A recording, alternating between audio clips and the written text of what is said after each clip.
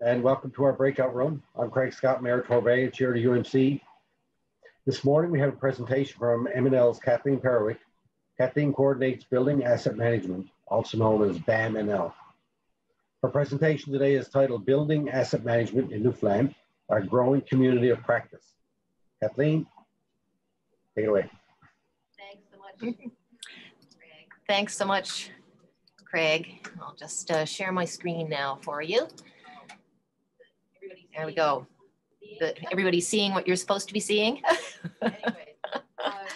Anyways, I guess we can all agree that it's been quite the year. Plenty of big changes and a lot of doing things differently in our sector, and that goes for our MNL programs as well.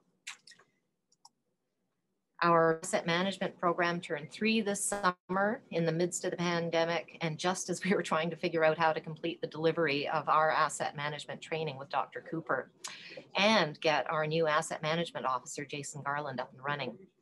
Jason's actually going to be delivering a session on the asset management readiness scale a little later in the conference, and I hope you'll make an effort to take that one in. So with the dust having settled a bit now, So with the dust having settled a bit now, an update on our progress and plans was in order. But rather than talking about the what's and how's, I thought I'd focus today on the who's and the bigger picture for MNL as we build new capacity to do this important work here. An asset management community of practice for Newfoundland and Labrador has been a BAM program objective from the start. But what does that actually mean?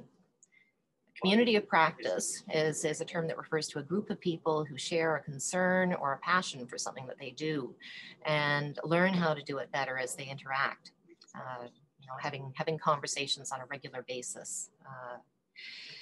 You might be thinking that our municipal sector is already full of communities of practice, and you wouldn't be wrong. Membership organizations like MNL, PMA, and the Newfoundland and Labrador Association of Fire Services certainly gather folks with local government interests or careers, and also foster the kind of sharing that help us all do what we do better. In the context of doing something new, though, especially where it affects the whole of an organization, the creation of a community of practice can itself be a target, a means of supporting the creation of knowledge and systems that we don't have as yet, which has certainly been the case for towns in this province. Nobody here was doing the kind of asset management planning called for under the current gas tax agreement when we started this program. Plus, our circumstances are quite different here than for most of the municipalities in other parts of Canada, even other parts of the Atlantic region. So we really had to build something that would be right for us. So we've had 3 rounds of BAM funded under the Municipal Asset Management Program to date. And all of them have been. Round 1 looked at basic outreach, introducing some key FCM tools, such as the Asset Management Readiness Scale, and commencing our network building. Round 2 made the shift into more targeted peer-based learning, integrating opportunities afforded by some of the other programs we had, like the Big Data, Big Ideas project that our CEO was leading at the time. It was also a period where we worked more closely with the province as they contracted a consultant team to prepare their AM asset management toolkit. We've just wrapped up round 2, however, and we're still waiting for that official release of the provincial toolkit. Round 3 is seeing us loop back to the Asset Management Readiness Scale, and we're asking all towns to complete it and share their progress with us so we can better identify who needs what kind of assistance. We have a dedicated asset management officer now, and Jason's only a phone call away. With the benefit of 2 rounds of BAM under our belts now, we know a lot more of us have some common understandings about what asset management entails for their organizations and the types of things that the asset management process takes into account. And we do have people in municipalities all around the province now who are getting asset management underway. They're the core of our emerging asset management community of practice. Still, they're just part of a larger system. Let's think for a moment now about some of the other folks that we need to support this new area of practice here. There are many other relationships we've built along the way. We've already touched on the Federation of Canadian Municipalities Municipal Asset Management Program. We've certainly benefited greatly from their practitioner networks and resources. And you, as municipalities, have benefited from access to their direct funded stream. And just so that you're aware, there's going to be one more call coming up in January of 2021. So keep your eyes peeled for the updates on that front. Similarly, our partnership with the Canadian Network of Asset Managers has provided context, experienced contacts, and plenty of best practice resources and other opportunities to hear from others engaged in municipal asset management. Many of you probably recognize this Asset Management 101 primer of theirs. We've distributed it as a Getting Started resource for some time now. St. John's was to have hosted CNAM's annual national conference this year, but COVID. So it was among the very first municipal events to go virtual, and we had a really good showing of Newfoundland community attendees. Our provincial government is obviously a key player as well. There are gas tax administrators, and in that role, they'd be expected to provide leadership in the form of an overarching asset management framework, as well as guidance materials. Unfortunately, as earlier mentioned, we are still waiting. They have, however, been supportive, but solid asset management leadership has been lacking. Hopefully, this is something that we'll see change under the new administration. The province has been engaged in some promising collaborative efforts as well, such as this Building Climate Resilience series of workshops. Oops. Sorry about that, which have all been videotaped and are available to view online. And then, of course, there are our other partners, institutions like Memorial University and the College of the North Atlantic, who have researchers from fields such as civil engineering, business, computer science that are available to work on sector challenges with us. Training modules that we've just concluded were developed in partnership with Dr. Tom Cooper of Memorial University's Business School.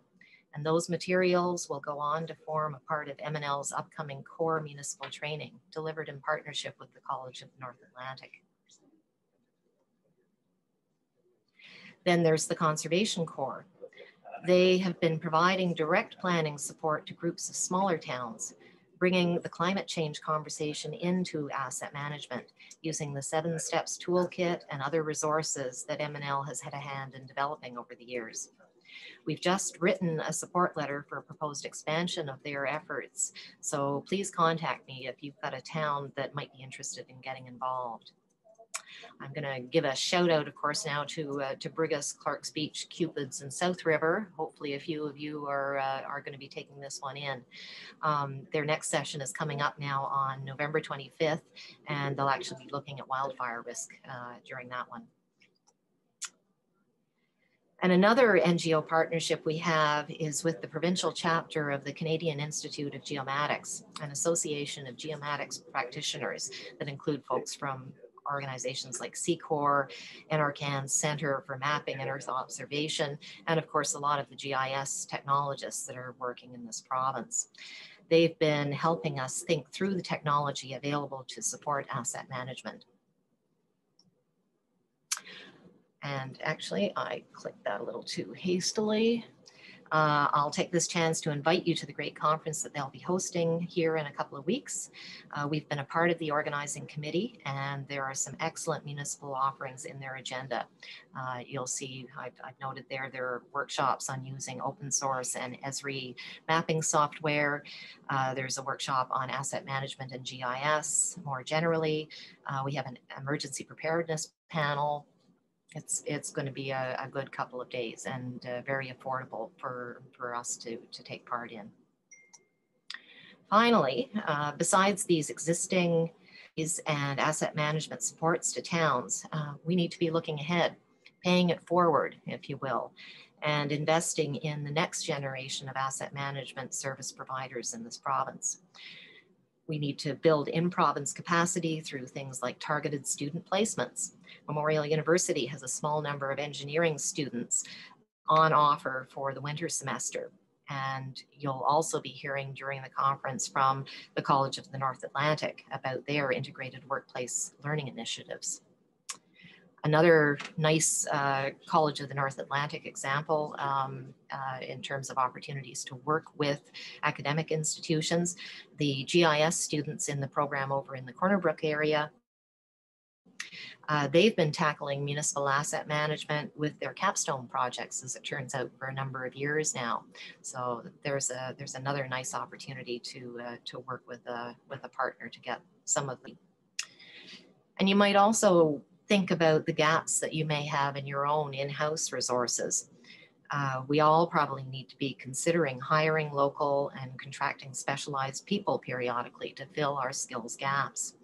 These are actual enterprise opportunities, and particularly in the COVID recovery period, it's really important to think about creating jobs here as well. So all of these are some of the most important ways that we will continue to build the capacity that we need here. As ever, getting started really is the hardest part. But where asset management is concerned, you have the advantage now of a network and a community of asset management practice that didn't exist here even a few years ago. So I'll close it there. Thanks so much for listening, and please do get in touch if any of these partnerships and activities sound like a fit for your town, and I'll tell you more about them. And yeah, if anybody's got any questions, I'd be happy to take those too. We do have a question from Sloan Speezy. Will there be any asset management reporting requirements for gas tax funding like in other provinces? Well, we can't read the provincial government's mind, but certainly the commitment under the current gas tax is that by the end of this agreement, all the towns in this province will have asset management plans completed or fully up and running and implemented. So where we haven't necessarily seen any action that is penalizing anybody at the moment for not having their asset management process started, we can expect certainly that down the road, and certainly under the next gas tax agreement, we could be taking our chances if we don't actually have these plans in place. And moreover, it's really a lost opportunity. Asset management planning, while it is a new practice and something that towns have to take some time in order to implement, is going to pay dividends down the road. It's going to give you a better handle on upcoming issues and make it easier for you to justify particular budgetary decisions that are being made, as well as to facilitate conversations with your tax base regarding why it is you're making invest one area over another. And in conversations with a taxpayer, having some understanding of the order of magnitude of the costs and the types of things that are coming up for a town can really go a long way in making the case for the decisions that are necessary. We have a huge infrastructure deficit in this province, a lot of expenditures that towns have to assume under things like the wastewater system effluent regulations that are coming up. So it's important to be able to have as much information at your service when you're trying to make these decisions. All right, excellent. Is there any other questions? I have a question. All right, Jerry. Thank you, Mayor Scott. And I know, Kathleen, we talked about this at different times. And I'll continue to ask the question about the province's position in relation to asset management requirements. And I know they've been working on it. I'm not sure the conference if they're going to speak to this at all, but do you know if there is a place that they're at yet in relation to, are they developing certain standardized training? Are they going to develop certain expectations of municipalities? Are they going to guide and support? Is this an issue that, you know, MNL and municipalities are trying to build our own training packages, and we're relying, I know, on, you know, FCM funding as well? So maybe that's a whole bunch of questions in one, but I really, you know, I'm convinced, and I know that asset management is the only way we can operate our infrastructure for lots of different good reasons. But, you know, first and foremost is about just doing the things that are right. You know, you have to manage this infrastructure. It's core and critical for our residents and our businesses. And this is the only way, this really is the only way to manage it right. So is the province, you know, are they moving forward with a certain, I'll say, you know, mission and certain energy to this? Just, do you know? I think we're in a kind of wait and see time frame right now. We have, of course, a new provincial administration. We've had a big shuffling of government departments, particularly, you know, the formal municipal affairs and environment now has been split up. So it's not even clear to me right now exactly where the gas tax administration is falling anymore, because all of the engineering staff that were formerly, you know, managing that end of things are now under transportation and infrastructure. The Department of Environment, Climate Change, and Municipalities clearly has significant interests in having communities function better. It's going to be moving ahead with regionalization arrangements and planning. There are a lot of sort of parallel interests that go alongside of the asset management file, but I do think this is a period where we are waiting for that. Asset management needs to be bumped up in terms of its priority and given the resources, so that things like the asset management toolkit, which has been, you know, a significant period of time now in the works, is going to be available to towns before the current gas tax agreement ends. And furthermore, you know, we look at ideas around having an asset management framework for the province, which is not simply a toolkit and a bunch of guidance documents. It's actually an idea about where it is we want to find ourselves in 5, 10, 15 years. And some of the about in this presentation that relate to who else is a part of the architecture, you know, that supports the practice of asset management in this province, you know, because we really have been starting from, you know, from a very low level of, you know, practice capacity in Newfoundland and Labrador. So so closing the gap is going to be a significant challenge, particularly with only really a couple of years left. You know, we've got a lot of work to do, and okay. Oh, are you done answering that question, Kathleen? We have another one from oh Calvin yes, Effort. yeah. Thank you though for it. It's Hi, Calvin. Can you elaborate on the student placements? Well, I'll leave the information about the College of the North Atlantic learning opportunities to their presentation, because that program is really only just being launched. So I can't even say that I'm familiar with all the ins and outs of it. But you'll see that one in the lineup in the schedule. So make a point of it afterwards. In terms of Memorial University and the engineering placements, we have, I think there are not quite a dozen students that are actually out in the field right now in the fall semester doing work with municipalities, most of whom were matched up through the Urban Municipalities Committee. That's not the case now for the winter semester. The winter semester has a broader, scope for participation. This was sort of our piloting round. The placements in the winter there are still a number of students who have not been spoken for. So we're encouraging everybody to get in touch with us so that we can log your interest and see if we've got a match for you.